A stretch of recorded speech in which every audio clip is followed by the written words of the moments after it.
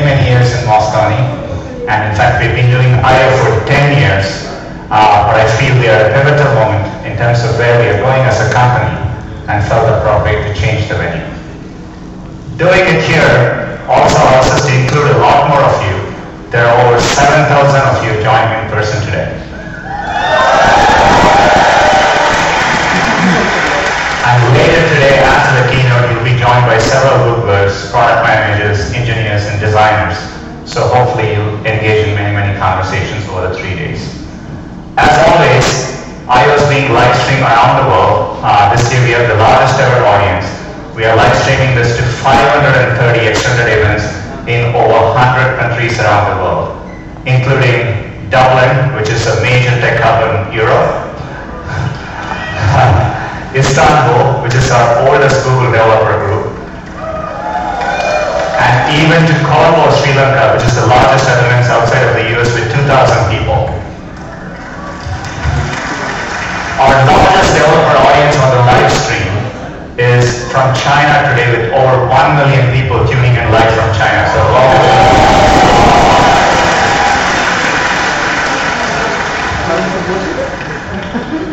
we live in very exciting times. Computing has had an amazing evolution. Stepping back, Larry and Sergey founded Google 17 years ago with the goal of helping users find the information they need. At the time, there were only 300 million people online. Most of them were on big physical computers on slow internet connections. Fast forward to today, thanks to the rate at which processors and sensors have evolved, it is truly the moment of mobile. There are over 3 billion people connected, and they are using the internet in ways we have never seen before. They live on their phones. They use it to communicate, learn new things, gain knowledge, entertain themselves. They tap an icon, expect a car to show up. They talk to their phones and even expect music to play in the living room, or sometimes groceries to show up at the front door. So we are pushing ourselves really hard so that Google is evolving and staying a step ahead of our users. All the queries you see behind me are live queries coming in from mobile. In fact, today, over 50% of our queries come from mobile phones. And the queries in color that you see behind me are voice queries.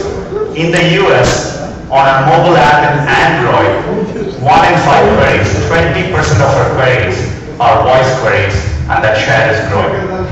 Given how differently users are engaging with us, we want to push ourselves and deliver them information, rich information in the context of mobile. This is why if you come to Google today and search for Beyonce, you don't just get 10 blue links, you get a rich information card with music. You can listen to her songs, find information about upcoming show events, and book it right there. You can come and ask us different queries, presidential elections, or Champions League, and we again give you rich, in-depth information. And we do this across thousands and thousands of categories, globally at scale. You can come to Google looking for news as well. For example, if you're interested in Hyperloop and exciting technology, we give you information with AMP right there in search results, and they load instantly and you can scroll through them. Amazing to see how people engage differently with Google. It's not just enough to give them links. We really need to help them get things done in the real world. This is why we are evolving search to be much more assistive. We've been laying the foundation for this for many years through investments in deep areas of computer science. We built a knowledge graph. We today have an understanding of 1 billion entities, people, places, and things, and the relationships between them in the real world. We have dramatically improved the quality of our voice recognition. We recently started training our data sets with noisy backgrounds deliberately so that we can hear people more accurately. The quality has improved recently by 25%. Image recognition and computer vision. We can do things which we never thought we could do before. If you're in Google Photos today and you search for hugs, we actually pull all the pictures of people hugging in your personal collection.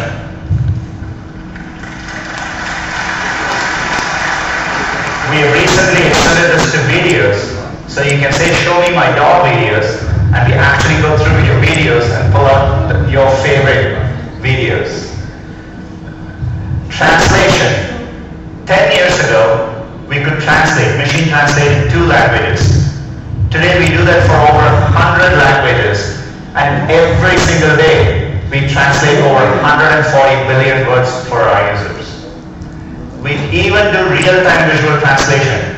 If you're a Chinese user and you run into a menu in English, all you need to do is hold up your phone and we can translate it into English for you.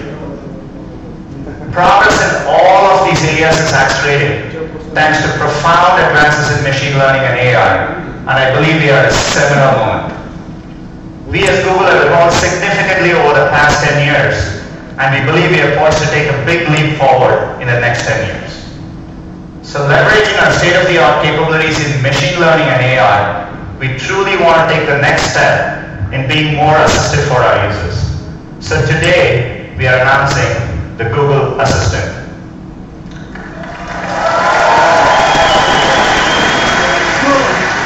So what do we mean when we say the Google Assistant? We want to be there for our users, asking them, hi, how can I help? We think of the assistant in a very specific way. We think of it as a conversational assistant. We want users to have an ongoing two-way dialogue with Google. We want you to help get things done in your real world. And we want to do it for you, understanding your context, giving you control. This is building each user their own individual Google. We already have elements of the assistant working hard for our users. I mentioned earlier that 20% of queries on our mobile app and Android in the US are voice queries. Every single day, people say, okay Google, and ask us questions that we help them with. And we've started becoming truly conversational because of our strengths in natural language processing. For example, you can be in front of this structure in Chicago and ask Google, who designed this? You don't need to say the beam or the cloud gate. We understand your context and we answer that the designer is Anish Kapoor. Here's another example. You can ask Google, who directed the Revenant? The Revenant was directed by Alejandro Gonzalez Inarritu. And you can follow that up with the question, show me his supports. Notice that I didn't say the name, which I'm glad because I find that name very, very hard to pronounce. And Google could pick that conversation up and return the right answer. This has historically been really hard to do for computers. The reason we are able to do is because we've invested the last decade in building the world's best natural language processing technology. You know, our ability to do conversational understanding is far ahead of what other assistants can do. Especially if you look at follow-on queries, our studies show that we are an order of magnitude ahead of everyone else. So today people are using Google and asking us questions in many, many different ways. So we put together short videos so that you can take a look.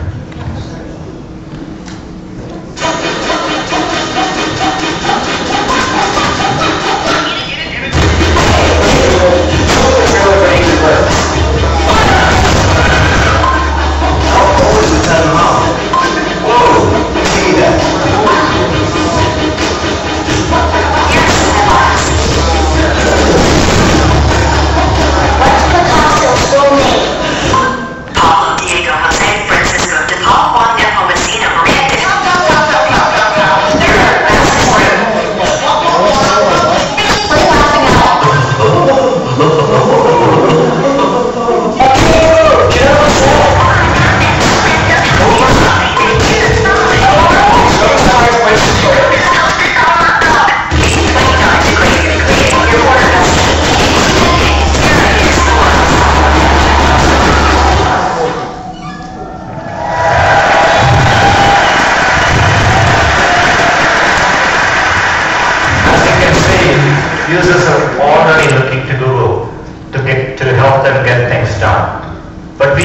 we are just getting started.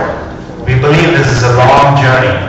And given it's a journey, we want to talk to you a little bit about the future. We want to show you the kind of things we aspire to be able to do. Now let me do that with an example.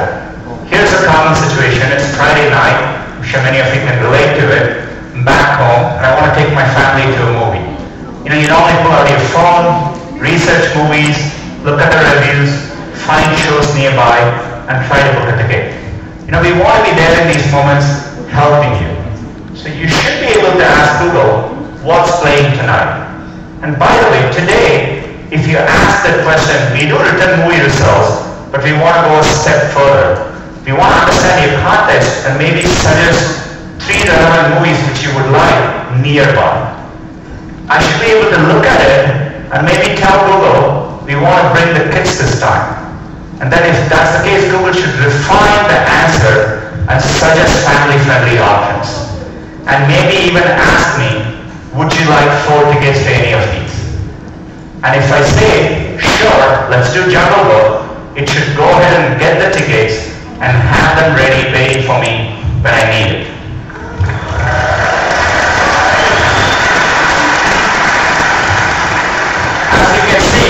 I engaged in a conversation with Google and it helped me get things done in my context.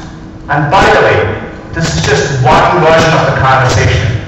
This could have gone many, many different ways. For example, when Google returned the results, I could have asked, is Jungle Book any good? And Google could have given me the reviews and maybe even shown me a trailer. And by the way, I saw the movie, it's terrific, and hope you get to see it as well. Every single conversation is different. Every single context is different. And we are working hard to do this for billions of conversations, for billions of users around the world, for everyone. We think of the assistant as an ambient experience that extends across devices. I think computing is poised to evolve beyond just phones. It'll be in the context of a user's daily life. It'll be on their phones, devices they wear, in their cars, and even in their living rooms. For example, if you're in one of the 100 different Android auto models, and you're driving, and you say, let's have curry tonight.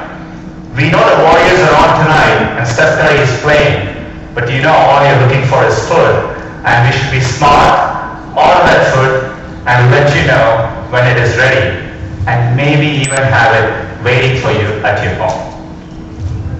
Talking about your home, we've already built many, many products for your home. Today, we have sold over 25 million Chromecast devices. So we've been thinking hard about how to bring this vision of Google Assistant into your home. Credit to the team at Amazon for creating a lot of excitement in this space. We've been thinking about our own unique approach, and we are getting ready to launch something later this year. To give you a preview, I'm going to invite Mario from the Chromecast team.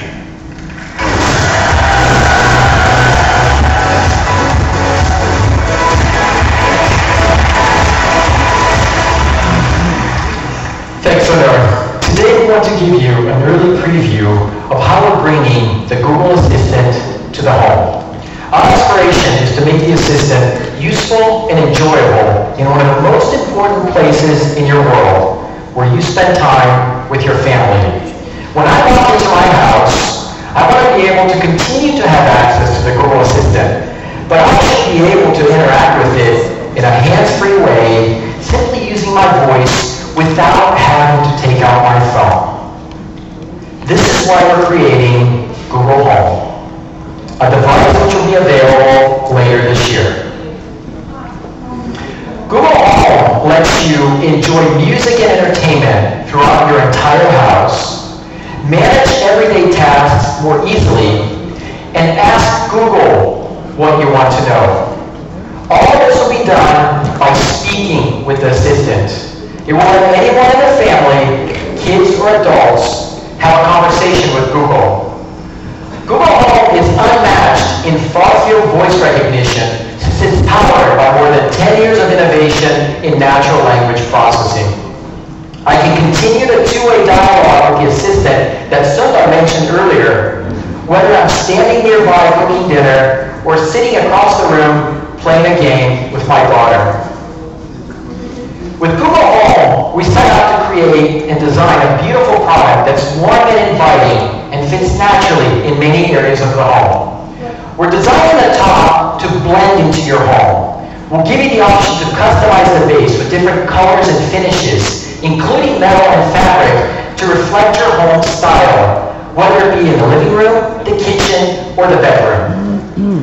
We're putting a lot of craftsmanship into the hardware design, including the LEDs placement and choreography, the speaker that's going to fill the room you're in with music, the microphone system, and the clean face without any buttons.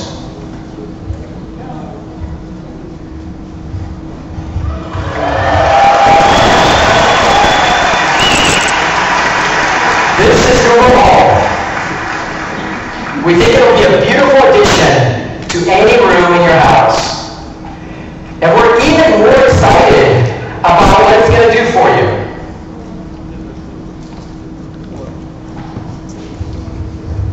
First, music and entertainment are a big part of what makes being at home relaxing and fun.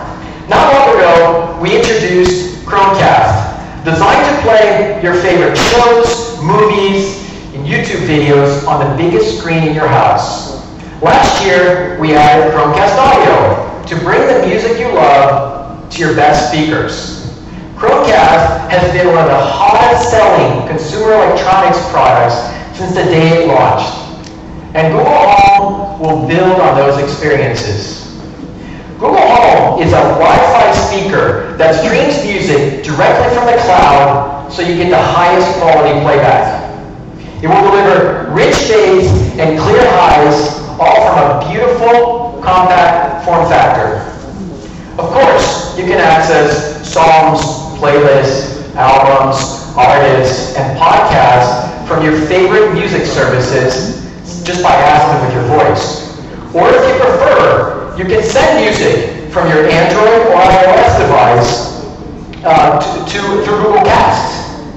And unlike other home assistants, Google Cast support allows you to control other speakers in your home without complicated setup. So when you want to listen to Coldplay in the living room on the living room speakers, you can simply say, "Play Viva la Vida in the living room," and it'll start playing. Cast support also enables multi-room playback, so that you can add one or more Google Home devices to a group of speakers and really blast your favorite tunes. And it lets you control your video content too. Let's say that you want to watch that episode of Jimmy Kimmel or the trendy YouTube video on your TV. Just tell Google Home, and the content will appear on the biggest, brightest screen in your house. Next, Google Home will become more and more of a control center for your whole home. Home is where lots of daily tasks just need to get done. Having access to the Google Assistant makes this a lot easier. It's like having a voice-activated remote control to the real world whenever you need it.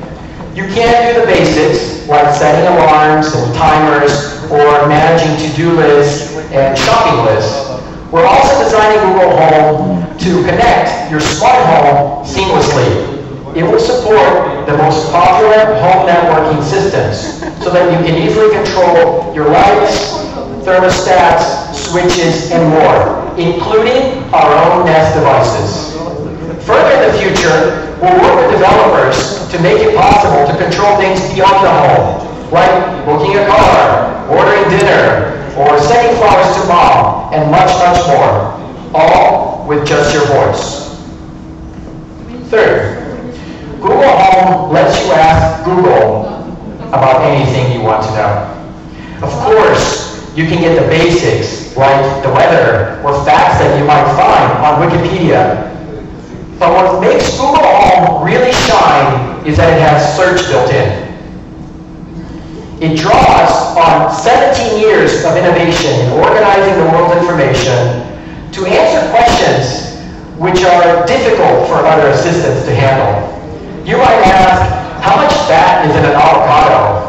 Or what is Draymond Green's jersey number? And then follow up that last question with, where did he go to college? Or try something more complex. What was the US population when NASA was established? You will get immediate, accurate answers from Google each time. And the Google Assistant not only knows a lot about the world, but it will stand apart in how it can also get to know you over time, with your permission, of course. It can help you retrieve your travel itinerary, your daily schedule, your traffic to work, your package delivery information, and much more. And as Google keeps getting better, so will Google Home. So that's Google Home, a beautiful, smart, voice-enabled assistant for the whole family. Enjoy music and entertainment throughout your entire house, manage everyday tasks effortlessly, and ask Google what you want to know. It's early days, but we want to give you and show you how we envision the Google Assistant coming to life at home. We created a short video to bring the product into a family setting to capture what it might be like in the future to have your personal Google around the house. Let's roll the video. Okay, Google, play the morning playlist. Okay, play morning playlist. Okay, Google, play music in all rooms.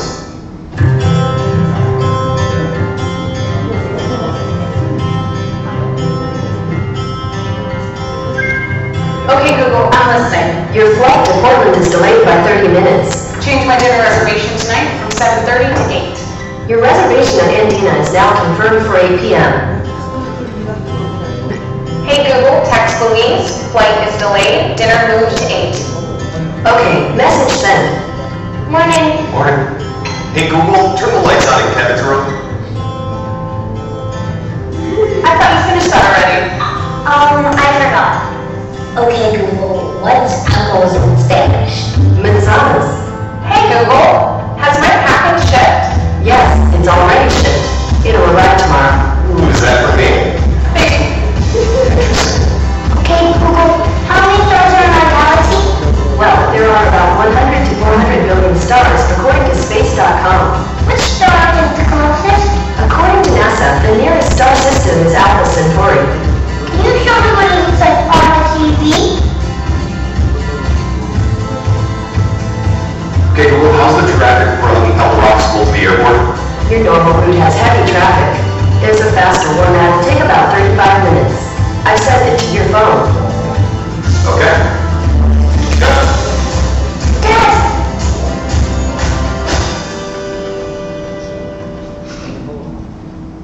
Hey Google, what's on the calendar today? The first event is Space Day at Kevin's school. It starts at 8 a.m. Space Day. Are you ready, buddy? Ready? Let's go.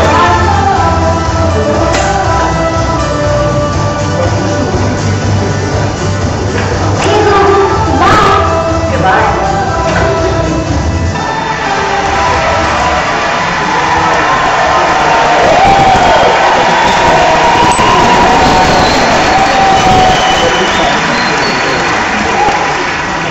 We're really excited about what's ahead.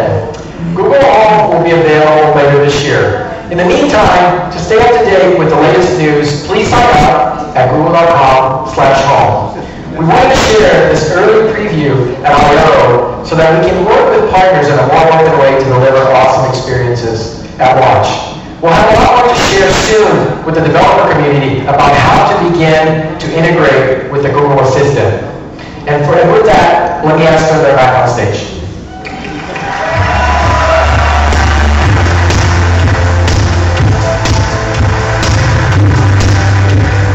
Thank you, Mario. It's really exciting to see the Google Assistant come to life with Google Home and to help get people things done.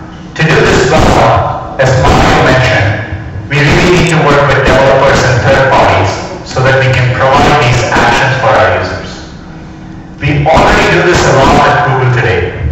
Using Google products, you can already book a movie ticket with Fandango, get a car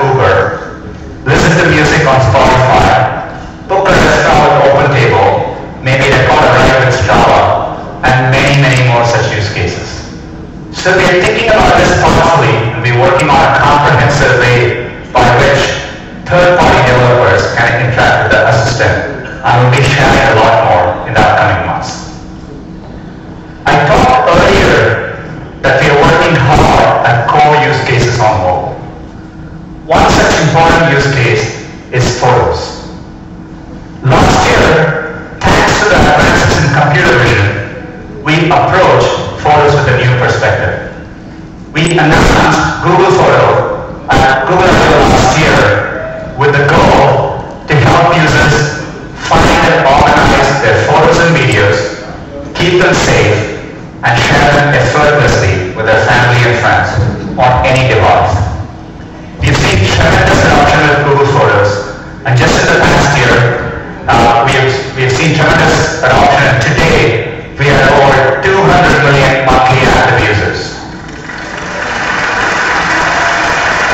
Our computer vision systems have automatically applied over 2 trillion labels. This is what allows us, when you search for Pomeranian, to find the right picture. And by the way, over 24 billion of those labels are for selfies. We even have Pomeranian selfies. Google Photos shows what's possible when you approach an existing area from a new perspective. Another core use case on users' phones is communications. It's an exciting area and there is a lot of innovation. But given our advancements in machine learning, we wanted to approach this core use case with a new perspective. Eric Carter is going to join to talk to you more about it.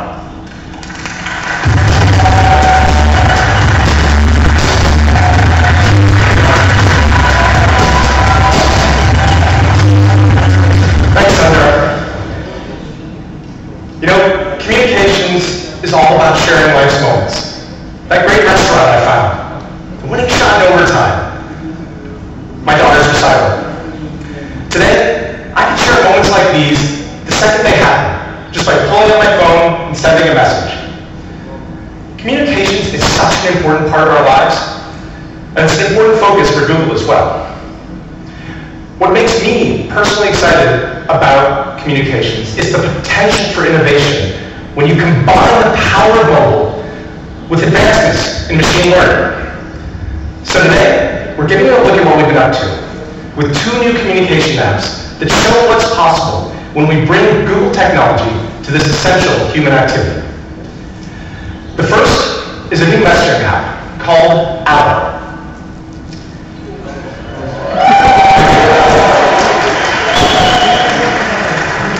Allo is a smart messaging app. It learns over time to make conversations easier, more expressive, and more productive by bringing all the richness of Google right into your chat. Allo is based on your phone number, so you can easily get in touch with anyone in your phone book.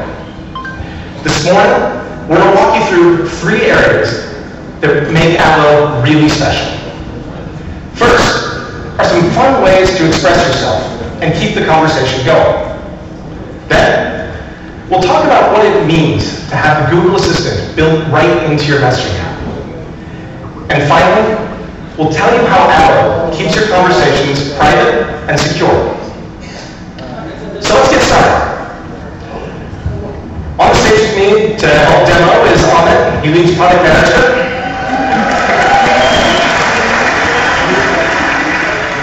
And on the screen behind me, you can see Amit's in a chat with in a conversation with his friend Joy.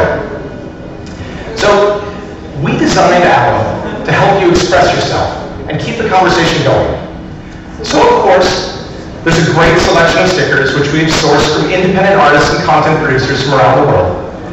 But expression is more than just emojis and stickers. So we've added more features that help you say what you mean. First, let's look at whisper to shout. We wanted to give you a way to add more emotion to your words. Sometimes you want to get your point across big and bold. Other times you want to say things a bit more softly. Whisper shout lets you express how you really feel by making your replies very big or very small. Can you show everyone how that works? So, Aman's type yay and throws a smiley face in there. Now watch, rather than tapping the send button, he slides it down to whisper, and slides it up again to shout. Down to whisper, and up again to shout.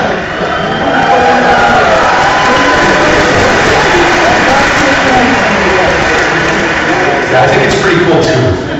No more yelling in all caps to get your point across. It's also fun to add emoji to your photos. And ink lets you get creative with the photos you send. Alex picked a photo of his adorable baby girl and wrote ahoy on the little sailor. Posted it, it's that simple. I use ink all the time, it's really fun. Another way Allo helps you express yourself is by letting you type less, a lot less. We've taken a page from the inbox playbook and built Smart Reply right into your chat conversations.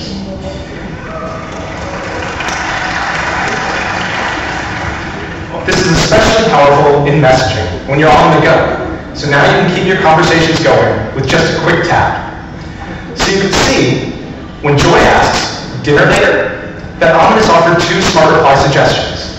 I'm busy, and I'm in. Okay, I promise I won't act out any more emojis. So, Allo uses machine learning to suggest replies on the fly, anticipating what you might want to say next. Now these aren't just canned replies. Allo learns over time and will suggest responses based on how you like to express yourself. The more you use Allo, the better the suggestions will become. So the suggestions you see are unique to you. You can say the things you want without having to type a single word. And since messaging isn't just about text, Smart Replies contain stickers and emojis too. Because as they say, an emoji's worth 1,000 words. Do they say that? Now I want to show you something really cool. Allo even offers Smart Replies when people send photos to you.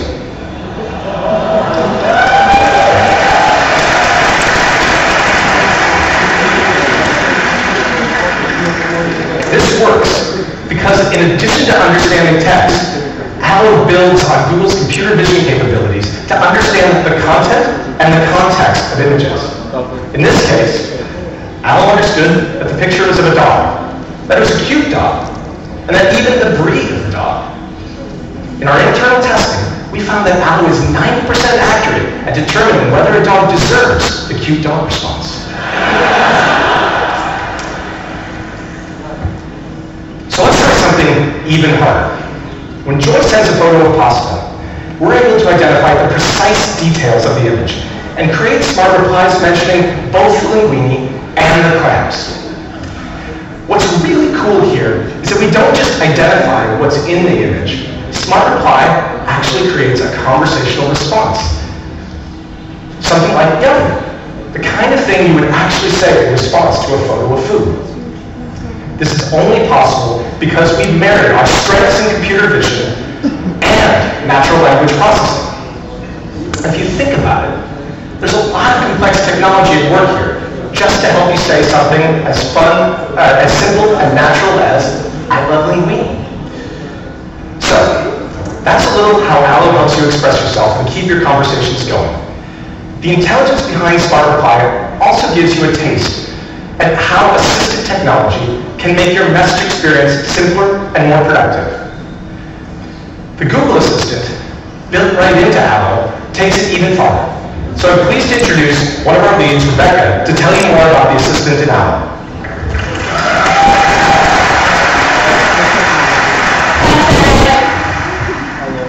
So as you heard earlier, the Google Assistant is an ongoing dialogue between you and Google that helps you get things done in your world. It's also designed as an ambient experience that's there for you whenever you need it. And in messaging, that really means bringing the Google Assistant right into your conversation with friends. So I'm going to show you how the Assistant can help in Amit and Joy's conversation. So they're planning dinner, and Joy now says she'd like Italian food. The Assistant intelligently recognizes that they could use some tips for Italian restaurants nearby. And you can see its proactive suggestion at the bottom of the screen there. Tapping this brings up restaurant cards that everyone in the chat can see. These are powered by Google's knowledge graph, which means that Amazon can help with all kinds of information in the real world. So there's some back and forth about which restaurant to go to, and it looks like they're leaning towards Cucina at 7 o'clock. So Amit taps on a restaurant card to bring up more details. Looks good. Serves pasta, which we know Joy fancied.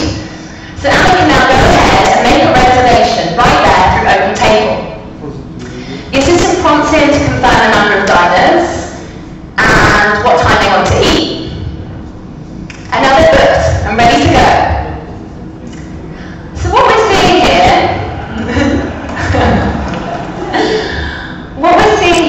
is completely new.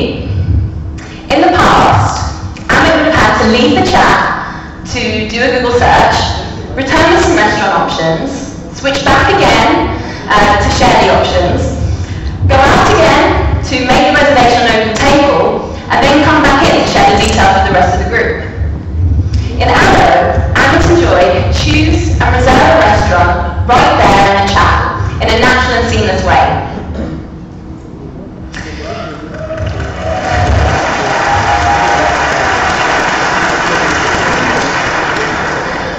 So Open Table will be just one of the many partners that will be part of the Google Assistant ecosystem, and we can't wait to share more soon with the developer community about how to get started.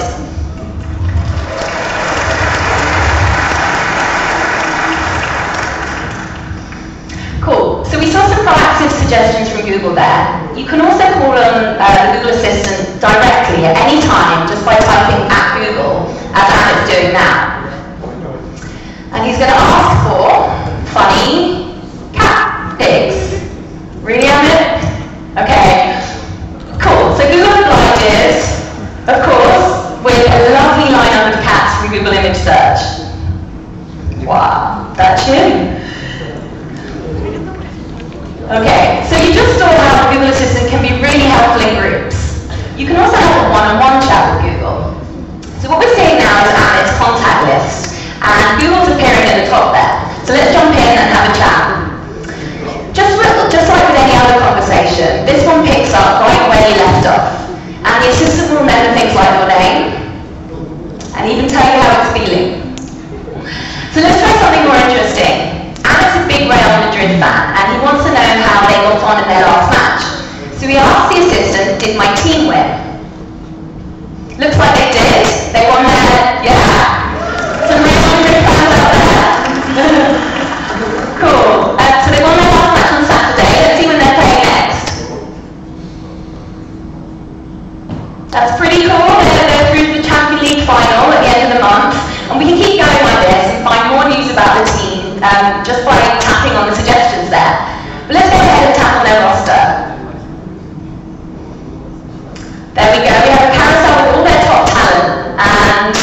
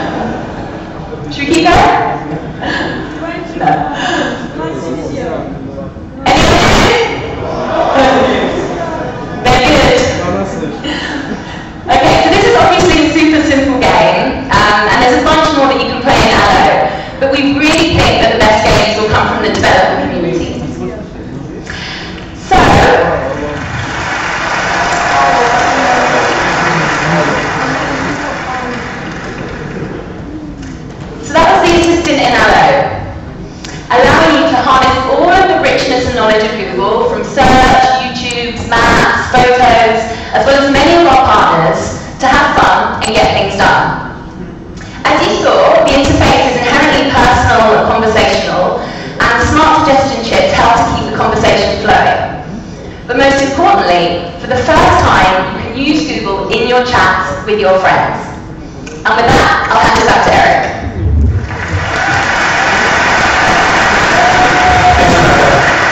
Thanks a lot. I'm really excited about the possibilities that Google Assistant brings to messaging. Now let's talk a bit about privacy and security. We realize that sometimes people want to be incognito. Of course, this applies to chat as well. So, following the footsteps of Chrome, we've created an incognito mode for Allo. While all messages in Allo are encrypted, chats in incognito mode are end-to-end encrypted.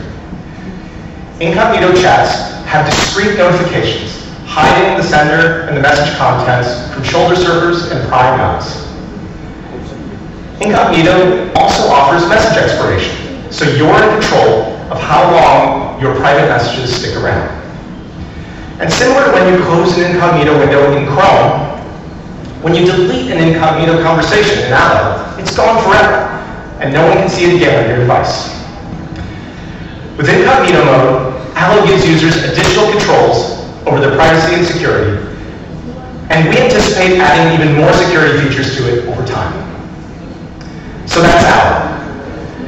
Allo is fast, smart, and secure, and it lets you express yourself in fun new ways.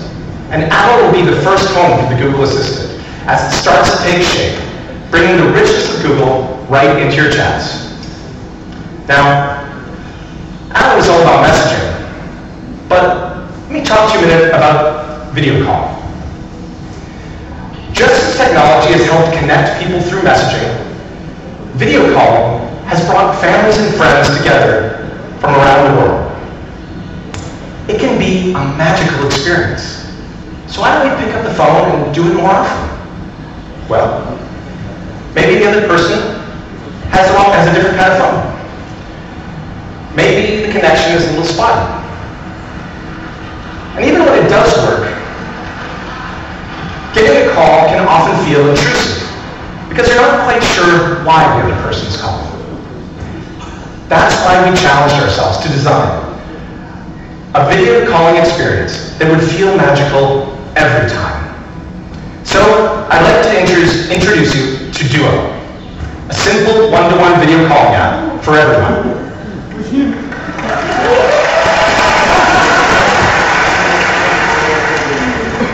Duo is the video companion to Allo.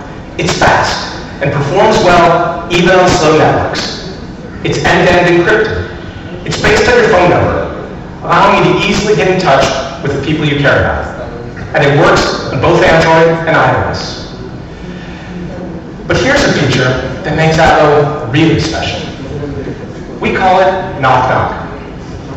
Knock Knock shows you a live video stream of the caller before you've even picked up. Not only can you see who's calling, but what they're up to and why they're calling. A smile, a beach, a newborn baby can all draw you into the moment, making calls feel spontaneous and natural. And once you pick up, Duo puts you right into the call, seamlessly transitioning from the live preview to the live call. Knock Knock totally changes what it's like to receive a video call. So let's take a look. And almost right on cue, I'm getting a call from my daughter Ava.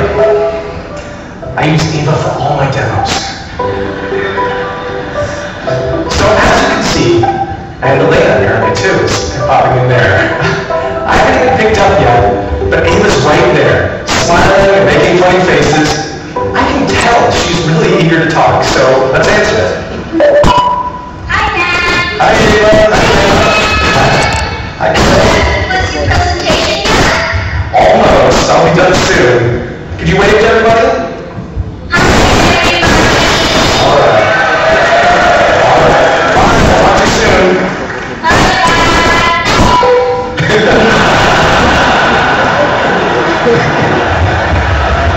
Oops.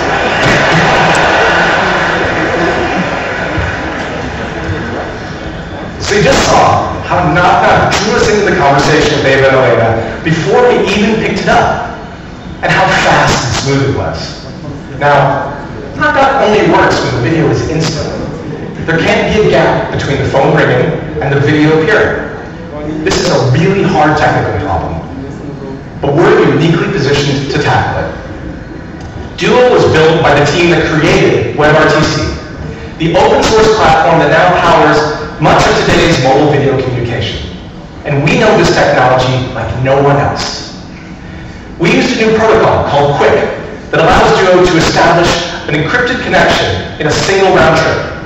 We obsessed over every last detail of video transmission, hand-tuning and optimizing codecs, bandwidth probing, encryption, and more.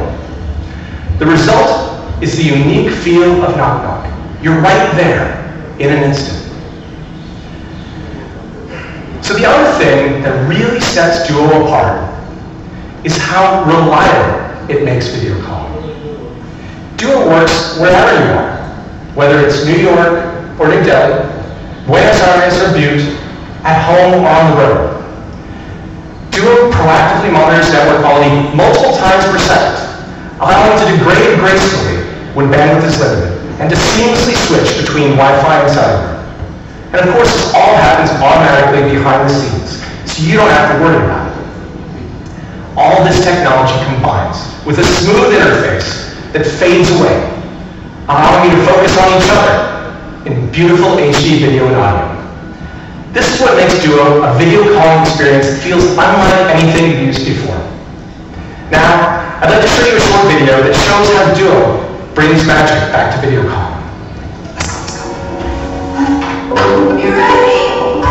1, 2, 3.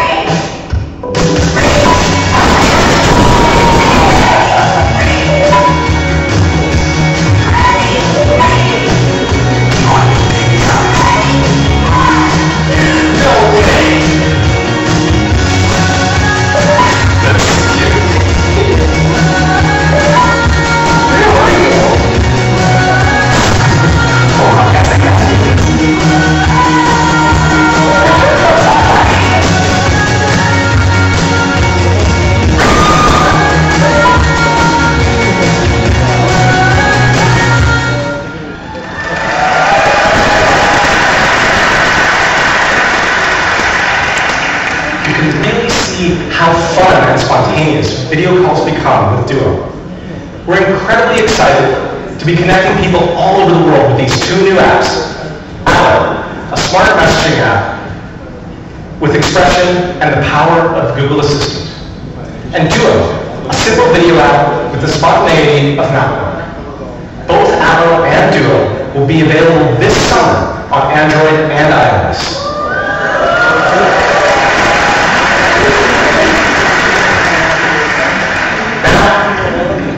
To talk to you about a bit about Android, I'd like to invite to the stage our resident rock star, Dave Burke.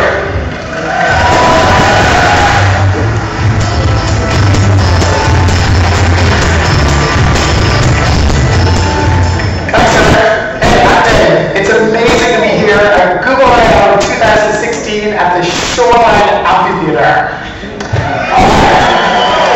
What a great venture. I think this is going to be the very closest I get to my childhood dream of being a rock star on the stage.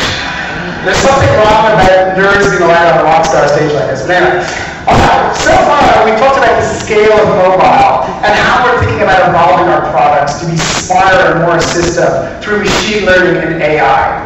And a key driver of this scale is Android. As you heard, this year marks the 10th anniversary of our first developer conference.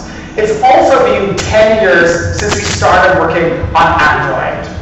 So how are we doing? Well, Android is the most popular OS in the world. More than 600 Android smartphones have launched in the last year alone. Everything from Disney princess phones to meth unibody devices tricked out in titanium. There's a phone for everyone. As Android continues to expand into new screens, like on the wrist and in the car, and on TVs and connected devices, there's increased opportunity for developers to reach users, whether they're at home or on the go. Android Wear there are now 12 partner brands with iconic watchmakers like Tag Heuer and designers like Michael Kors. Android TV, there are now millions of new Android TV devices growing rapidly with media content and games from the biggest names in the industry. Android Auto, more than 100 car models and stereos have launched, with another 100 on their way by the end of the year. And of course, Google Play. There were 65 billion installs in the last year alone. And I'm just in constant awe of all the amazing apps and services that you're creating that's fueling this.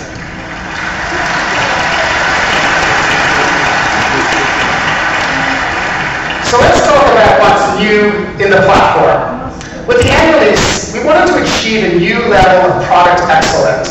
So we set about redesigning and rewriting many fundamental aspects of how the system works. Now, a lot of the features in N were inspired by users, how they use their phones, what they've told us, and how we think we can make their day-to-day experience better and more useful.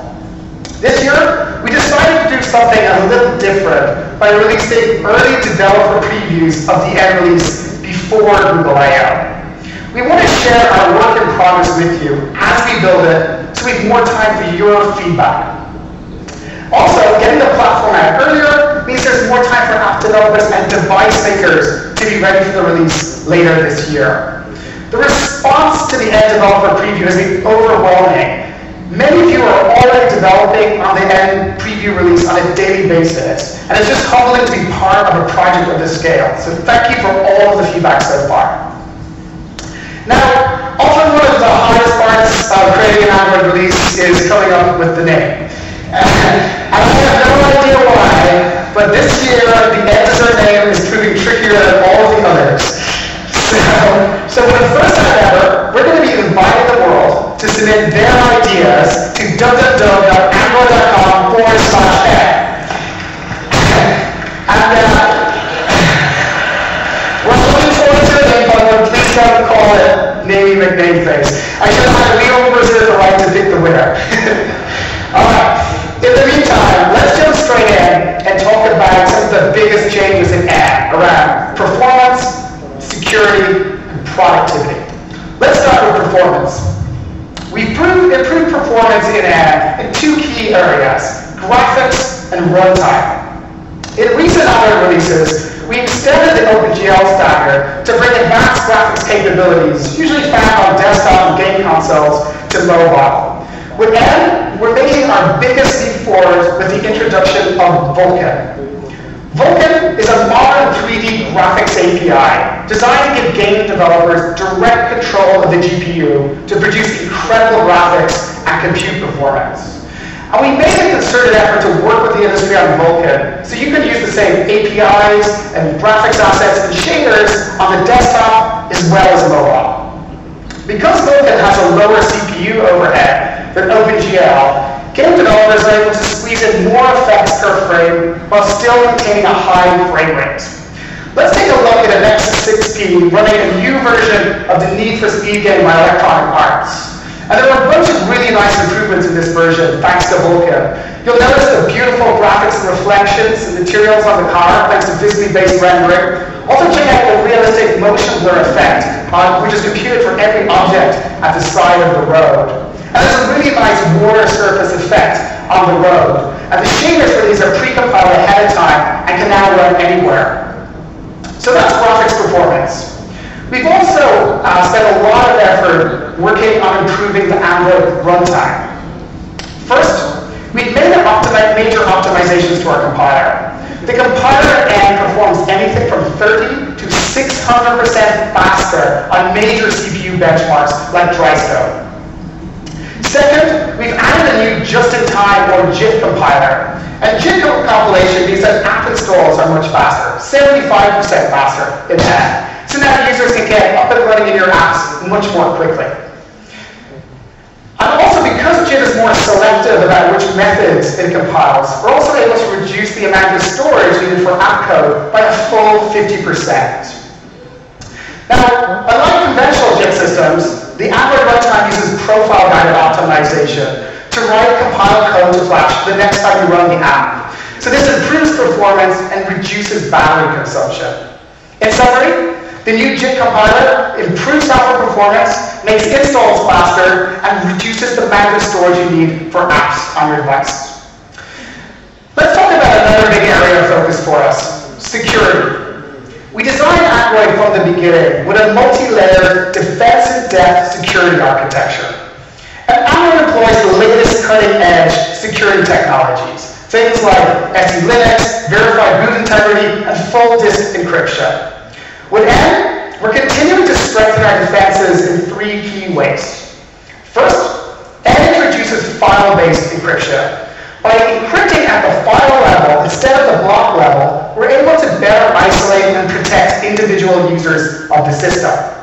Second, we learned the importance last year of hardening the security of the media framework, especially since it's accessing files from anywhere on the internet. So again, we've split out key subsystems into individual SE Linux protected processes, things like codecs and file extractors. By improving the security of the media framework, we improve the security of the entire device. Third, and this is something that's really cool, N automatically keeps your phone up to date with the latest version of the system software without you having to do anything. Like Chromebooks, new Android devices built on N have 2 system images. So when an update is available, your phone will automatically download the new system image in the background. So the next time you power up your phone, it will seamlessly switch into the new software image. You're no longer asking your password when the phone powers up, thanks to file-based encryption and a new feature called Direct Boot. And SE Android is updated now, is finally gone, thanks to the new JIT.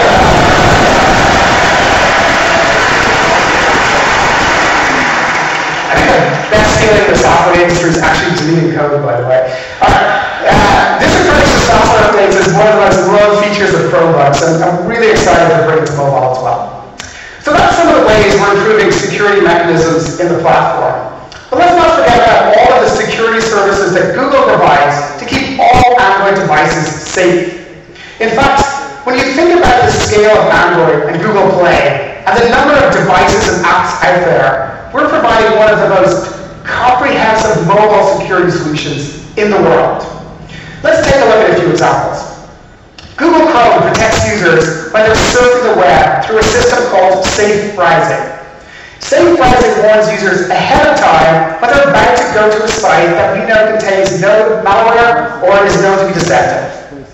Today, we're protecting over 1 billion mobile Chrome users. Another example of how we protect users is through the Google Play Store. All Android apps undergo rigorous security testing before appearing on the store. We review every app to make sure it meets our policies. We also run an app security improvement program with developers to identify potential security vulnerabilities. For example, we've worked with key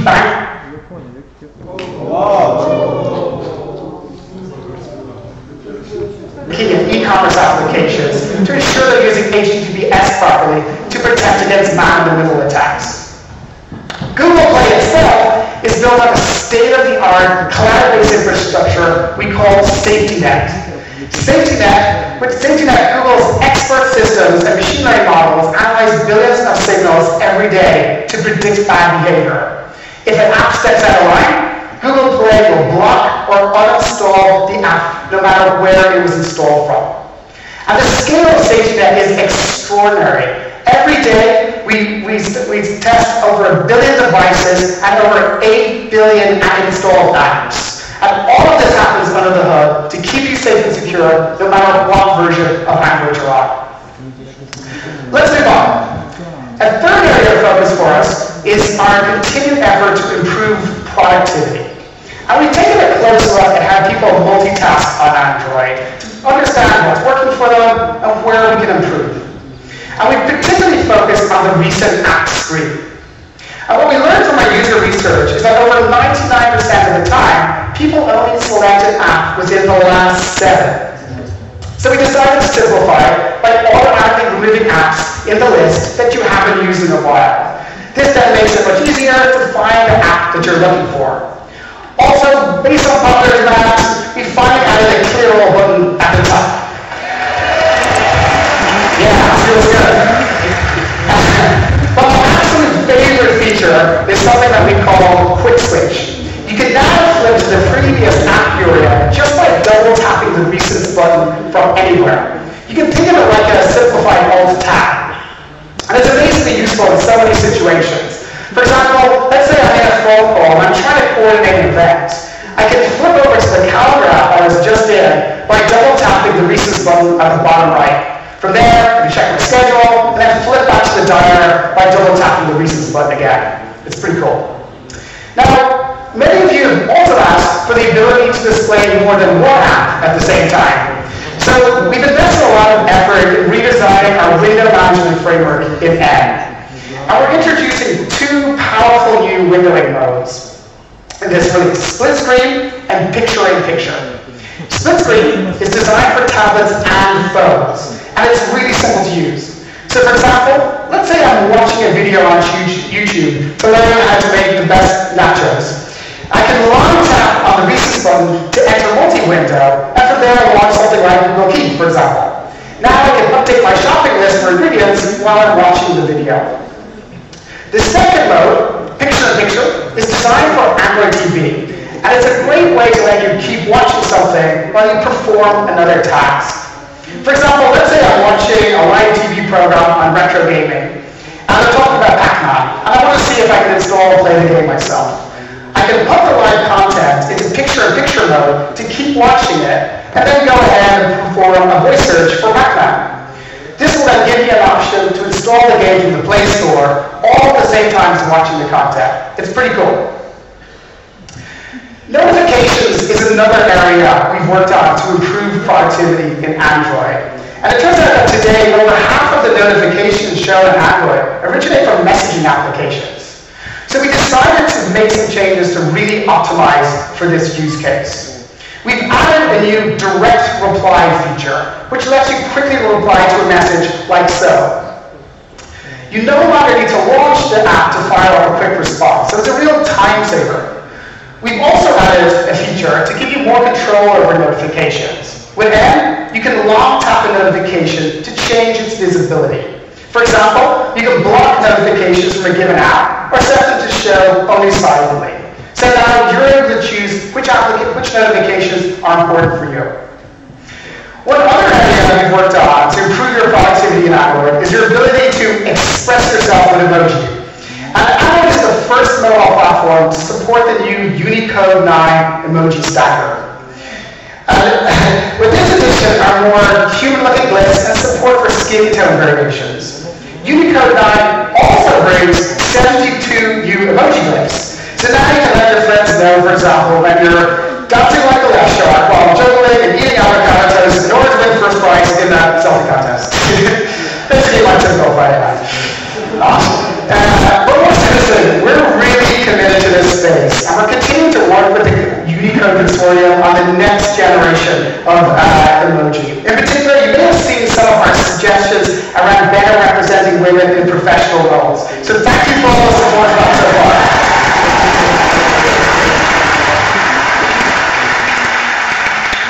Alright, let's wrap up. Android is the best version of Android yet. I have to say that. But it's actually true. We've made it faster and more performant with the powerful new JIT compiler and Vulkan 3D graphics. We're continuing to harden our security and provide the first truly seamless software update system for mobile. And we're making users more productive with better multitasking, brand new multi-window support, and improved notifications. In fact, there are over 250 major new features in there. Everything from Java 8 language support with lambdas to data saver, static suggestions, and much, much more. You can check out the What's New in Android session later today to learn even more. We're still putting the final touches on the N release, and we expect to launch it later this summer. But if you can't wait until then, I'm happy today to announce that we're publishing our first beta quality release candidate for you to try out on your main phone or tablet.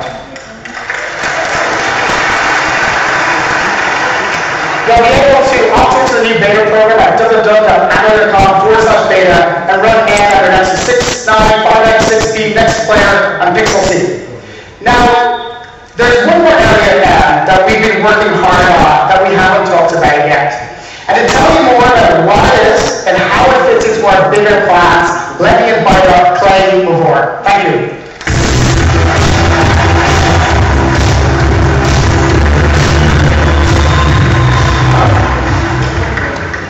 Thank you, Dave. I'm Clay Lavore, and I lead the virtual reality team at Google. And just to get right to it, virtual reality is coming to Android N. So it all actually started at the Google I/O 2 years ago with Cardboard. And since then, Cardboard has done some pretty amazing things. There are millions of them out there in the world, in all shapes and sizes. We've enabled thousands of developers to build their first VR app. And users have installed over 50 million Cardboard-enabled apps. We think that's pretty good for what is, after all, just a piece of cardboard. Now, we love Cardboard, and for us, it represents so much of what we think VR should be about. It should be mobile, it should be approachable, it should be for everyone. But we knew it was just a start, because there's a limit to how much you can do, how immersive an experience you can create with some cardboard, and with phones that were really only meant to be phones. We wanted to create something that has the best attributes of cardboard, but which is also comfortable, richly interactive, and far more immersive. But to create that kind of immersion, you have to make your brain say, yep, I'm somewhere else. You have to solve a lot of really hard problems across all parts of the VR experience. You have to design a system that's capable of rendering at very high frame rate and resolution. To make the experience really comfortable, you have to minimize what's called motion to photon latency. That's the delay between when you move your head and when the picture updates to reflect that motion. And you need to solve for how you interact with things in VR. And when you nail those things, it just feels like you're there. Well, we've been working on these problems and more. And now what we've built won't be available until this fall, but we'd like to introduce you to it today. We call it Daydream. Daydream is our platform for high-quality mobile virtual reality. In it are all of the ingredients you need to create incredible immersive VR experiences. Now, over time, Daydream will encompass VR devices in many shapes and sizes. But today is about how Daydream will enable high-quality VR on Android smartphones. And there are 3 parts to it. The smartphones themselves, including VR optimizations to Android N, a reference design for a headset and a controller, and apps, both how you get them through Google Play and the apps themselves.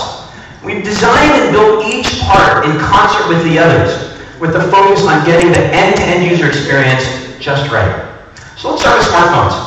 Now, the first thing we did was look at what it takes to build a smartphone that's great at being a smartphone, but also at being the core of a VR system. And with input from the major silicon vendors and smartphone manufacturers, we've created a set of phone specifications for VR. We call phones that meet these specs Daydream ready.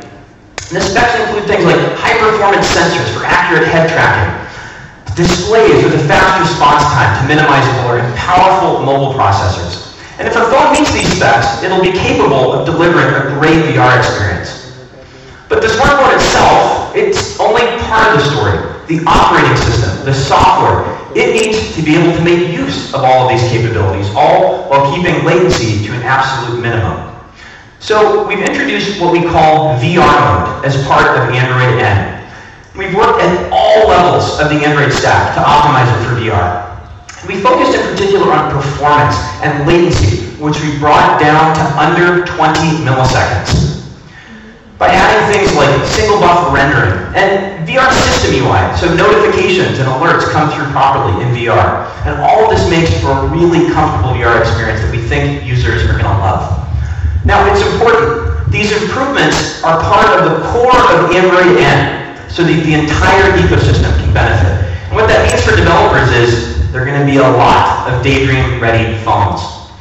In fact, Samsung, Alcatel, Asus, Huawei, HTC, LG, Xiaomi, and ZTE all will have smartphones that are compatible with the Daydream-ready spec, and several will be available this fall.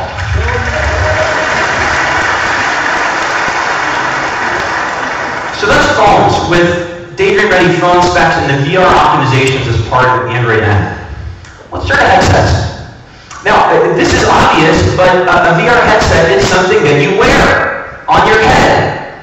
And because it's something that you wear, there's so many things you need to get just right. It has to have great optics. It has to be comfortable. The materials need to feel good, and it needs to be really easy to put on and take off. We've taken what we've learned in all of these areas, and we've created a reference design for headsets that will work seamlessly with Daydream-ready phones. We're sharing this design with partners across the ecosystem, and there will be several of them coming to market with the first available this fall. Now, when it comes to VR, everyone thinks about headsets. But the controller, how you interact with VR, is just as important. We wanted to create a controller that's optimized for VR, that's both powerful and intuitive. So we've been working on a controller for Daydream. It looks like this. And if we actually zoom in a little bit, you can see the controller itself, it's very simple. There are a few buttons and a clickable touchpad so you can scroll and swipe. But hidden inside the controller is the magic. We built an orientation sensor so it knows where it's pointing, how it's turning. You can do some pretty awesome things with it. Let's have a look.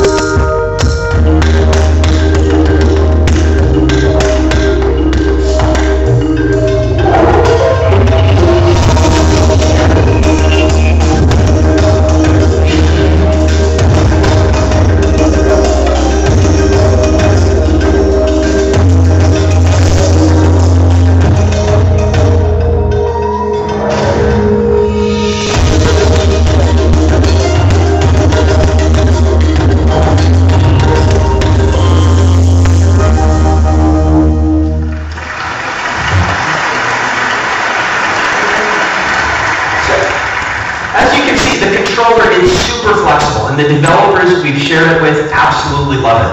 Now the controller too will be part of the reference design that we're sharing with partners, with the first available this fall. Okay, so we've talked about smartphones and operating systems, headsets and controllers, but ultimately that's not what VR is about. It's about what you can experience. So let's turn to apps, what you can do in VR. Now first, if you're a developer, you know that there's a lot upstream from someone using your app or playing your game. Users have to find it in a store, buy it, install it, launch it. Well, this will all work seamlessly in Daydream. And that's because we built Google Play for VR. Users will be able to browse and search and buy and install VR apps in VR. And once you've installed an app, you can keep coming back to it from what we call Daydream Home, which gives you access to all of your favorite games and apps. Let's actually talk about some of those apps, the things you can do and the places you can go. Our partners like the New York Times and the Wall Street Journal and CNN are bringing their VR apps to Daydream so you'll be able to experience the world's news like you're actually there. Hulu, Netflix, HBO, even IMAX are bringing their libraries to Daydream so you'll be able to watch shows and movies in a virtual cinema or an immersive 3D film in a virtual IMAX theater. Here's a shot from just one of the dozens of IMAX films that will be available. And I don't know about you, but I am pretty fired up about hanging out with astronauts in VR. So something else that's going to be awesome in Daydream is games. We've been working with the likes of Ubisoft and CCP, NetEase, and Electronic Arts. And these amazing developers are creating games that take advantage of all that we've talked about. And there are some really neat things in the works. We've also been working on some of our own apps. Google Play Movies is coming to Daydream, complete with high-definition DRM video support. That means you'll be able to watch movies and TV shows from Play, but in a virtual movie theater. Street View is coming to Daydream, so you'll be able to walk the streets of the world, without having to fly around the world. And Google Photos will support VR photos, so you can step inside and relive favorite moments. And there's one more, YouTube. We rebuilt YouTube from the ground up for VR. In it is voice search, discovery, your favorite playlist, photos. Again, all in VR. We've added spatial audio, improved VR video streaming, so you'll be able to step inside the world's largest collection of VR videos and experience places and concerts and events like you're actually there. And by the way, you'll also be able to watch every single standard video currently on YouTube, but in a very different way. And we think people are going to love it. So that's Daydream, our platform for high-quality mobile virtual reality. Daydream-ready smartphones with VR optimizations as part of Android N, a comfortable headset and a powerful, intuitive controller, and some amazing apps and experiences. All designed in concert and open and at the scale of Android. Now, Daydream arrives this fall, but you can get started developing for it today with the latest Android developer preview. And we'll go into that and more tomorrow here at 9 a.m. So, that's it for VR and Android. To tell you about wearables in Android, I'd like to turn it over to David Singleton. Thanks.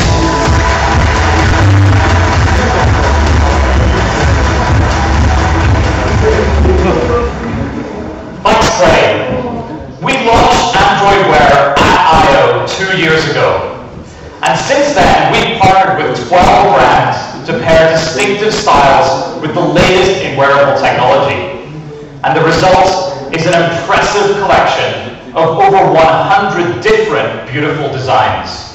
So whether you admire the heritage of Ty Boyer or the iconic design of Michael Kors, spend your time hiking a trail or riding a wave, you can wear what you want.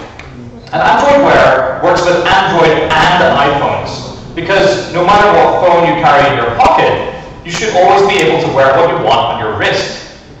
And today, I'm sharing a preview of our biggest platform update yet, Android Wear 2.0.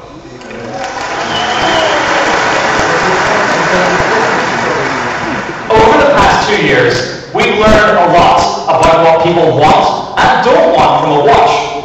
We know that the most important role of your watch is helping you stay connected to what matters, to important, timely information, to the people you love, and to your health, all from your wrist. And that's why we're evolving the platform to build even better experiences for the watch face, messaging, and fitness. Android Wear already has thousands of watch faces you can download, and now we're making them even more useful by letting any watch face show data from any app. So now you can mix and match the styles you love with the information that's most useful to you. Let's take a look. Jeff Chang from the Wear team has the newest LG watch with LTE. And here you can see a watch face from Zuhanden. Jeff has customized it with his calorie count from Lifesum, stock information from Robinhood, and his tasks from Todoist. If he wants to see other tasks for today, he simply taps right there on the watch face and sees a reminder to call mom. And watches are uniquely suited to connect us to those people we love. You'll never miss a call from your child's school or a message from a close friend. And that's why we're redesigning key experiences on the watch to be even more intuitive and enabling new ways to respond to messages designed just for your wrist. This includes Smart Reply that knows the context of your message, best-in-class handwriting recognition, and a new keyboard, all powered by Google's machine learning. And here's what it looks like when Jeff gets a message from a friend. He taps to reply, chooses handwriting input, and now he uses his finger to sketch big letters on the watch. The text is recognized automatically, and now she knows, with one more go, she knows that he'll be there at 3 p.m.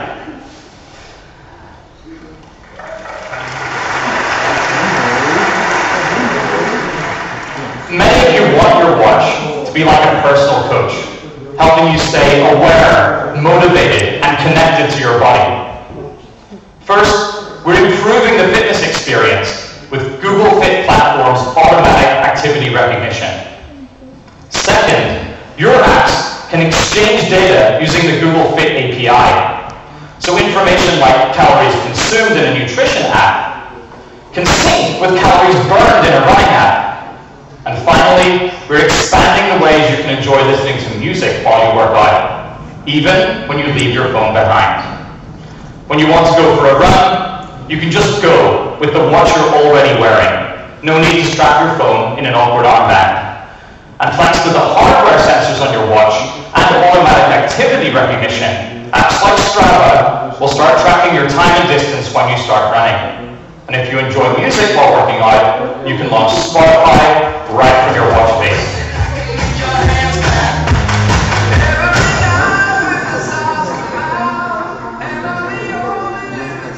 And the best part of all this, you don't even need a phone. In fact, when Jeff was showing you the demos, his phone was turned off.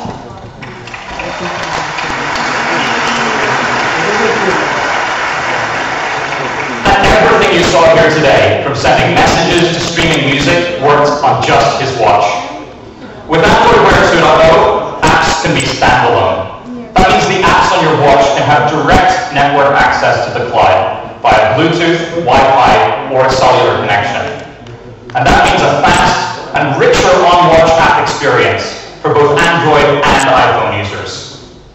With standalone apps, watches with cellular support become even more powerful. You'll be able to make calls, get help from Google, and use your favorite apps right on the watch, no matter where your phone is or even if it's on or off. Starting today, developers can download a preview of Android Wear 2.0, and everyone will be able to enjoy these exciting new watch experiences in the fall. It's time for us to reimagine what's possible for wearables together, and we can't wait to see the incredible things that you will build. And now, here's one example from the wider Android developer community.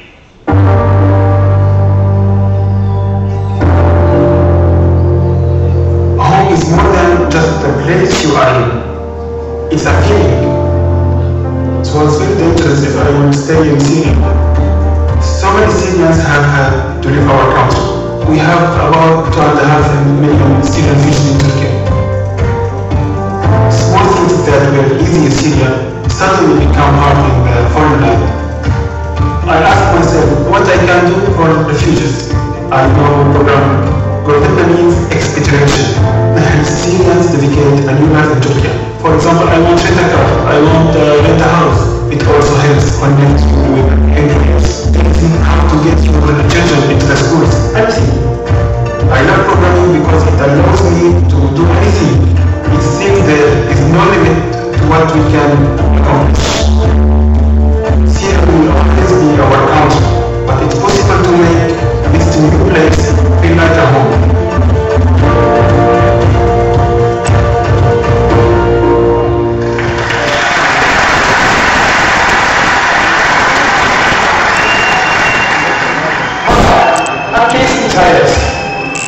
And I lead our developer product group here at Google.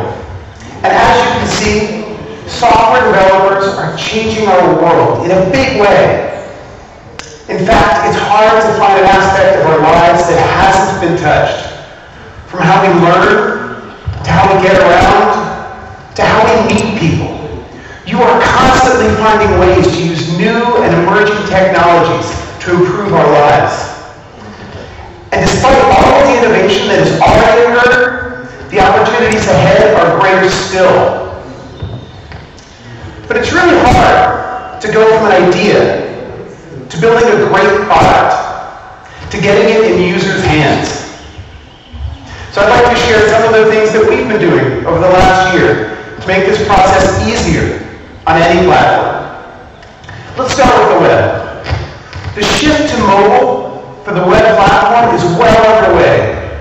We've recently hit a milestone with over 1 billion people using Chrome on mobile every month.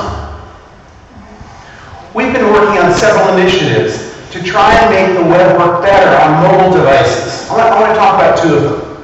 First, we've implemented powerful new web standards in Chrome that enable a new class of website to gain app-like behavior. By working reliably on even the worst networking connection, or sending notifications to re-engage users. We call websites that use these features progressive web apps, because they get progressively better depending on the capability of the web browsers, and they can lead to dramatically better user experiences. Second, we created an open source project called Accelerated Mobile Pages, or AMP, to make it simple to create extremely fast mobile websites using existing web standards. On average, AMP pages are loaded four times faster and use 1/10 as much data. These things load almost instantly. So, we're making it easier to develop mobile websites, but we're also investing in native development. We want Android Studio to be the quickest, most reliable way to build Android apps. I'd like to invite Steph up to tell you more. Thanks, Nathan. I'm Steph. I work on the Android team. Android Studio is our official IDE. It's purpose-built for Android. And it was only 3 years ago, right here at I/O, that we showed it for the first time. Since then, it has built a ton of momentum. 92% of the top 125 apps and games now use Android Studio, and millions of developers worldwide.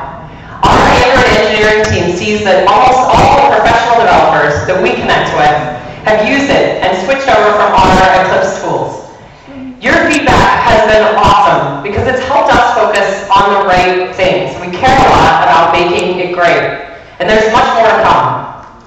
This morning, we'll release our latest, which is Android Studio's 2.2 preview, focusing on speed, smarts, and Android platform support. First, speed. Already with 2.1, we made building and running changes 10 times faster than it was only 6 months ago. Our new Instant Run feature drove most of this. Now when you hit run, we deploy changes directly into the running app. The emulators are 3 times faster, and push speeds are even faster than that. So all of that means the emulators are now actually faster than the physical device that's probably in your pocket right now. But we want to keep speeding you up to launch earlier. One of the things that you told us is that we could not possibly make build speeds too fast. So with 2.2, we're going to accelerate build speeds again. Plus, we know Instant Run's a long-term bet, so we'll keep expanding coverage. Another thing we want to do is make it easier to write tests to help drive up app quality. So with test recording, now as you just tap through your app, we'll write all of your Espresso test code for you. It's basically as if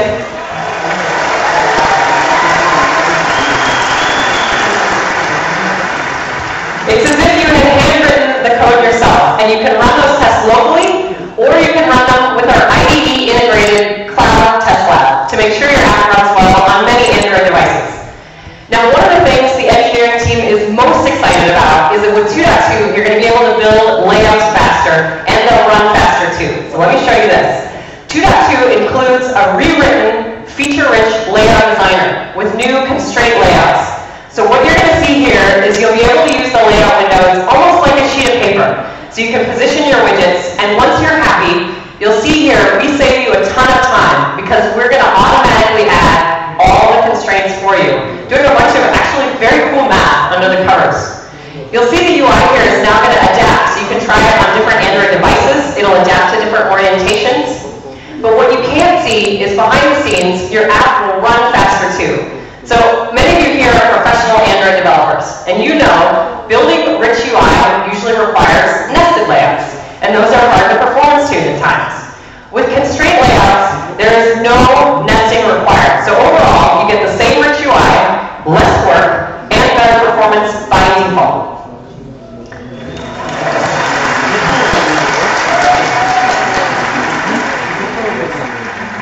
Second, smarts. We want to help you write better Android apps. The 2.2 preview includes a new APK analyzer, so you can figure out, hey, what's making my app so big? This is really useful for all of you who are targeting emerging markets. You've talked to us a lot about this. You also asked for a layout inspector. So we have a new layout inspector in 2.2, so you can find out what's inside your Android layouts. When you run code analysis, you'll find a bunch of new quality checks. And that's in addition to the 260 that are already there, all designed to eliminate common classes of errors that we see on Android.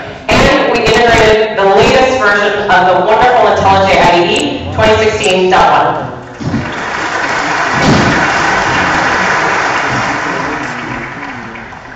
The third thing I want to talk about is Android platform support. So we developed IE right alongside the platform, so we can bring you the very best. 2.2 includes, to name just a few, support for N's new Jack compiler, which is bringing you wonderful Java 8 features like lambdas, default methods. And for all of you developers who are working on graphics-rich like games and apps, you know C++ is critical, and it's because of your request we've been steadily building out C++ support. Now we already have C++ editing and debugging, but in 2.2 you'll find a major change based on your feedback. In addition to Gradle, for build, we'll now support CMake and NDK build.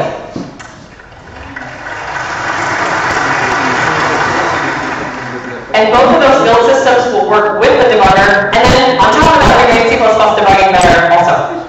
So I would really appreciate it, we would really appreciate it if you download and try all of this today and give us feedback. With that, I would love to pass it back to Jason. Thank you very much.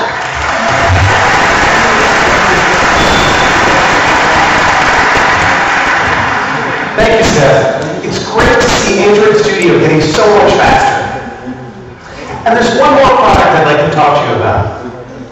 18 months ago, we acquired Firebase, a great mobile backend as a service for storing your apps data and syncing it across iOS, Android, and the web. Since then, its usage has grown to over 450,000 developers. We would really admire its great developer experience, and we wanted to figure out how to bring that to other areas of app development. We've been working closely with companies big and small all over the world to explore how we can make our offering better. Today, we are announcing the next generation of Firebase. Firebase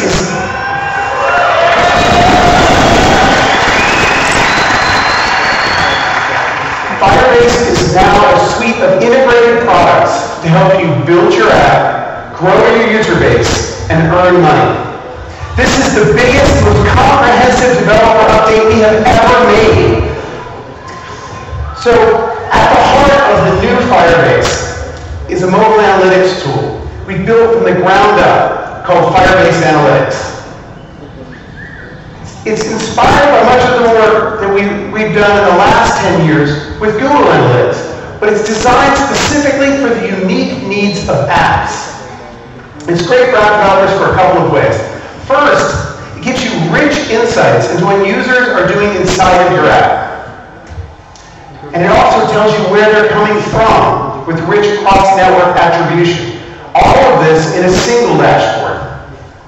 Second, we've created a new feature called Firebase Audiences, which integrates all of Firebase together.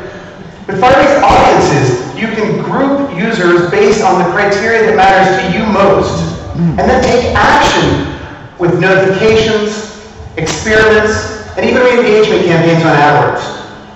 And the best part? Firebase Analytics works across Android and iOS, and it is completely free and unlimited.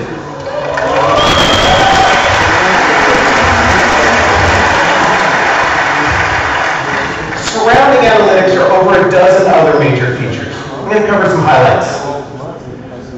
First, there's cloud messaging and notifications, which is built on the world's most popular cloud-to-device messaging platform, with over 1 million apps sending over 170 billion messages every day. And now that it's integrated into Firebase, you can send targeted notifications to your audiences without writing any code. And, like analytics, it is completely free and unlimited.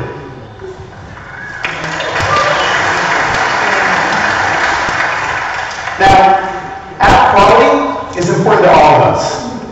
If your app crashes, it's bad for your users, and it hurts your business. Here, within Google, teams like Chrome build and deploy across multiple platforms at scale.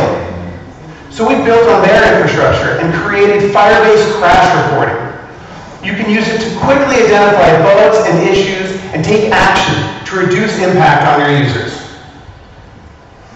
Another aspect of building a high-quality app is being able to tune and experiment with features. So we've taken the same infrastructure that we use for our own apps and created Firebase Remote Config, which which lets you create experiments and test app configurations at scale. Finally, to help you grow, we've created dynamic links. A dynamic link is just a regular URL whose behavior can be configured depending upon where it's tapped. It persists through the app install process, so you can drive installs while still maintaining a superior user experience. So in this example with NPR, with dynamic links, we were able to take what was 13 taps down to only 4. So, as I mentioned, there are over a dozen features of the new Firebase. And while each of them is interesting on its own, the power of Firebase is in how they're integrated together. Here's a quick example. First, with crash reporting, you can see crashes as they're happening. Then in analytics, you can look at what the impact is on your business. Once you fix the crash, you can actually use notifications to reach back out and invite users back into your app. Or use remote config to offer them a coupon. And all of this is integrated into our Google Cloud platform, so that if you want to do deeper, more customized analysis of your analytics data, you can export it to BigQuery, Google's fully managed, petabyte-scale data warehouse. So, I've only skimmed the surface. We're going to go into detail later on this afternoon, and we have over 30 sessions on Firebase through I/O. The new Firebase is available today, and it's through one easy-to-install SDK across Android, iOS, and the web. Please give it a try. We're really interested to hear what you think, and we can't wait to see what you build next. And with that, here's Ellie to give you a preview of a new Android effort that we're working on for you.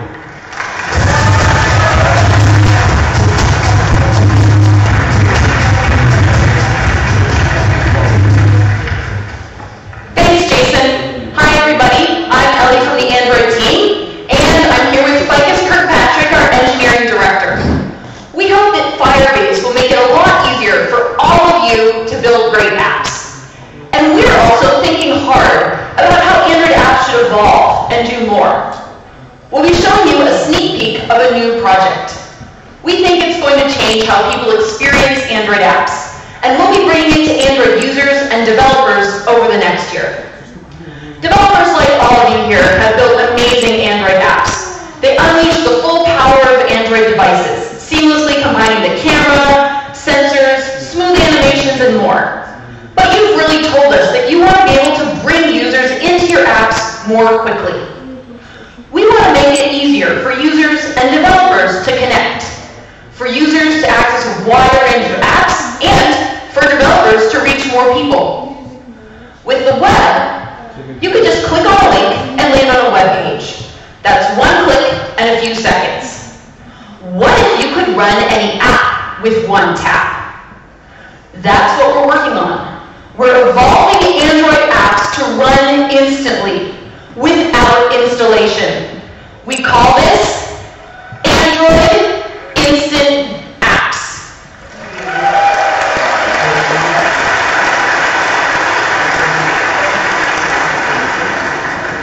We're going to share a quick preview of what we've been working on, and I can't tell you how much I've been looking forward to this moment for a really long time.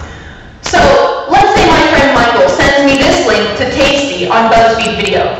And let's be completely clear, let's be honest with each other. I do not have the BuzzFeed Video app installed on my phone.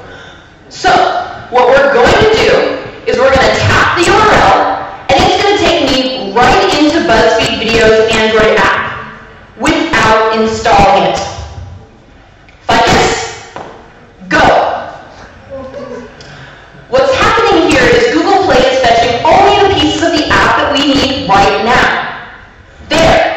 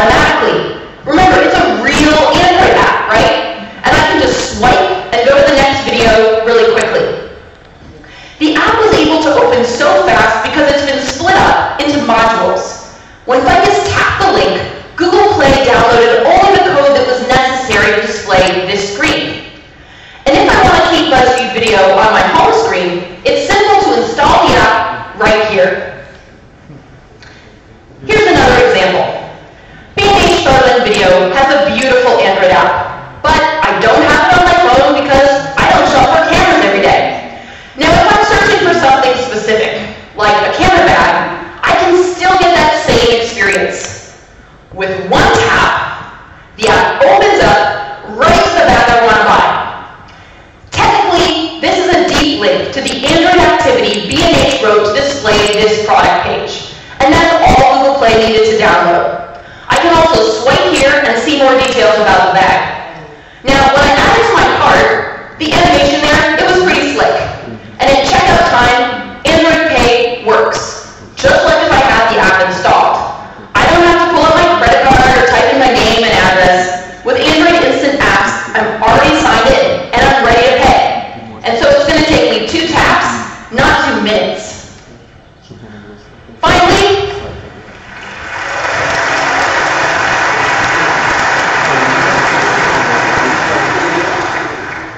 let's see how Android Instant Apps could help me when I'm out and about. So, I walked up to a parking meter and I need to pay. I'm in a real hurry today and I don't have time to install a parking app. But what if I could just tap my phone and with NFC it could bring up the parking app immediately? All I have to do is choose how long I want to park. I'm already done. And now Ficus can run off the stage to his meeting and even add more parking time later if he really needs to. So that's Android Instant Apps. As a user, it's totally seamless, from launching the app, to signing in, to making payments. Now, as a developer, you'll update your existing app. It's the same Android APIs, the same project, and the same source code. And it can take less than a day of work, depending on how your app is built. You'll modularize your app, and Google Play will download only the parts that are needed on the fly, as we saw here. We're really excited to give developers more ways to get their apps into the hands of users. In addition to discovering your apps in the Play Store and installing them, Instant Apps will provide another on-ramp. People can use your Instant App directly, and, as we showed earlier, if they want to install it, that's easy too. Most importantly, you will be in control of the experiences you build. And when you do make the update, your app will be just one tap away for over 1 billion people. Oh yeah, I almost forgot to mention one really important detail. So this demo that Ficus did, he actually did that on a phone running KitKat.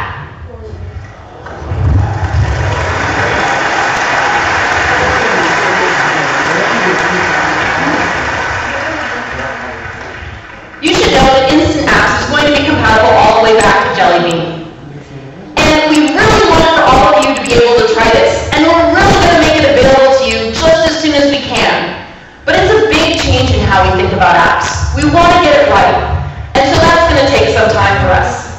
We're working now with a small set of developers, and we'll be gradually rolling out access, and actually rolling out Instant Apps to users later this year. We are so excited about all the opportunities that this will open up, and we can't wait to see what you are going to build when your app is just a tap away. And with that, I'll hand it back to Sundar.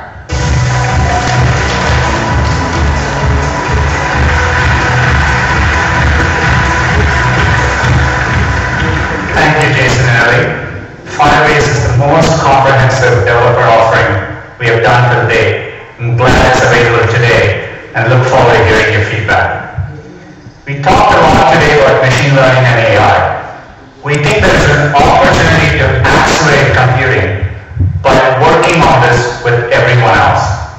And so we are trying to do that in 2 ways. First, we are opening up core components of our machine learning systems. Last year, we open sourced TensorFlow so that developers can embed machine learning and deep neural nets with a single API. In 2015, it was the most forked project on GitHub, and it is the #1 machine learning project on that site. Last week, we open sourced a natural language parser, which is also built on top of TensorFlow. We are doing these things so that we can engage the external community and work on this together with everyone. Second, for developers and companies out there, we are also exposing our machine learning capabilities through our Google Cloud platform. We already have a cloud machine learning platform underway, and you get access to computer vision, speech, language, and translation And we are working on bringing many more machine learning APIs so that you can get access to the same great capabilities we have inside Google. We believe this will be one of the biggest differentiators for the Google Cloud Platform over time. And by the way, when you use Google Cloud Platform, you not only get access to the great software we use internally, you get access to specialized hardware we build internally.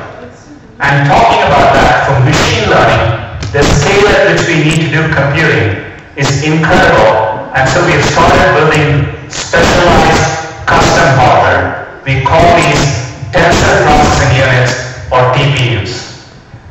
TPUs deliver an order of magnitude higher performance per watt than all commercially available GPUs and FPGAs. And when you use the Google Cloud Platform, you can take advantage of TPUs as well. TPUs are what powered AlphaGo, DeepMind's AlphaGo, in its game against Lace et al. Go is an ancient Chinese board game.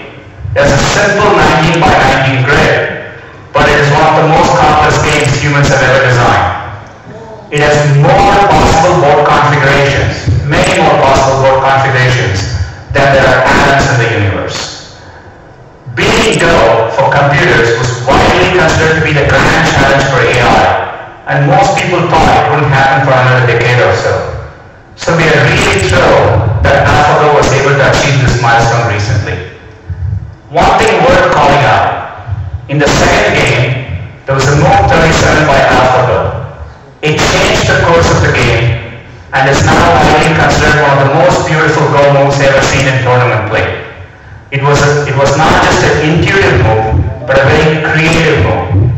We normally don't associate computers with making creative choices, and so to us, this represents a significant achievement in AI.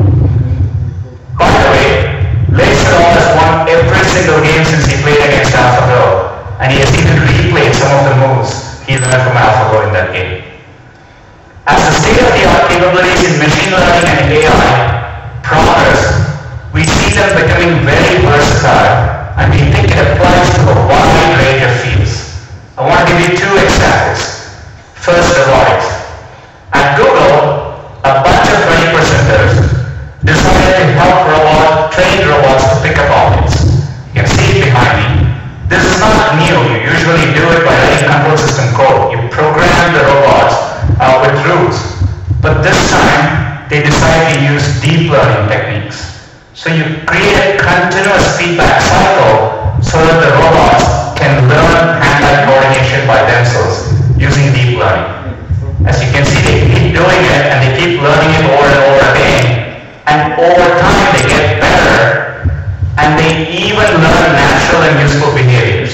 So for example, the robot is nudging the stapler away to pick up that yellow object. We didn't write that rule. The robot learned it automatically using deep learning. So it's an amazing example of what machine learning can do.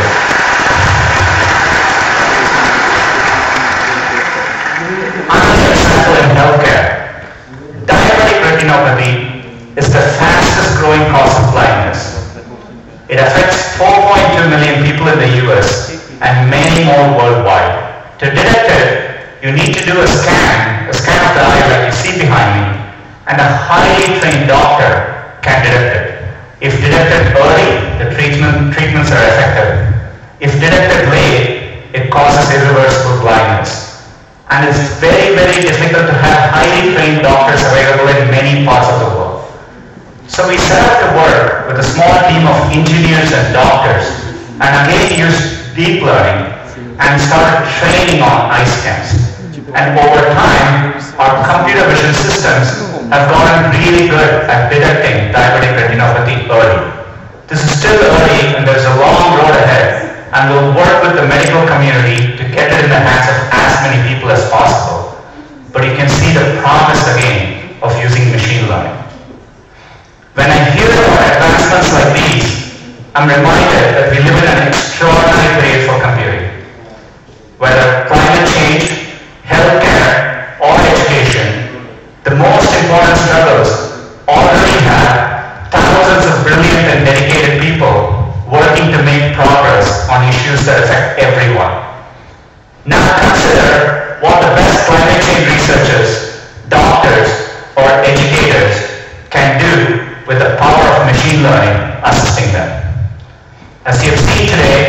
I'm incredibly excited about the progress that we are making with machine learning and AI. We believe that the real test is whether humans can achieve a lot more with the support of AI assisting them. Things previously thought to be impossible may in fact be possible. We look forward to building this future together with all of you. Thank you for joining us at Google AI.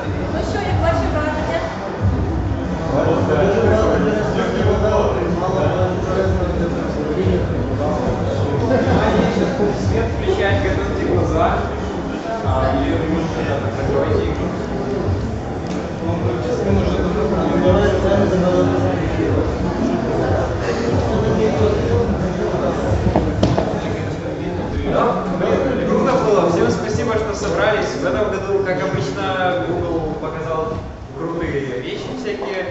Обязательно, кто ходит под Android, приходите, ставьте студию новую. Под Google вообще круто. Которые не установлены, там уже будет меньше. Да, в принципе, у нас сейчас есть несколько минут, чтобы все обсуждать вместе, так что... Да. Кто что-то интересное хотел бы добавить? Автопати самоорганизационная. Если есть желающие, которые не хотят еще спать, давайте собираться кучкой и думать, куда идти. Мы доехали.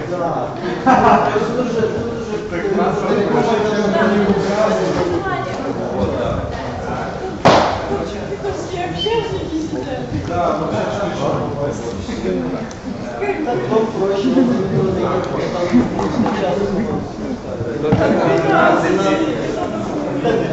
это на самом деле можем опоздать, но ничего не сделаем. Ну, мы, конечно, да, можем опоздать. Ну да, но не поедем.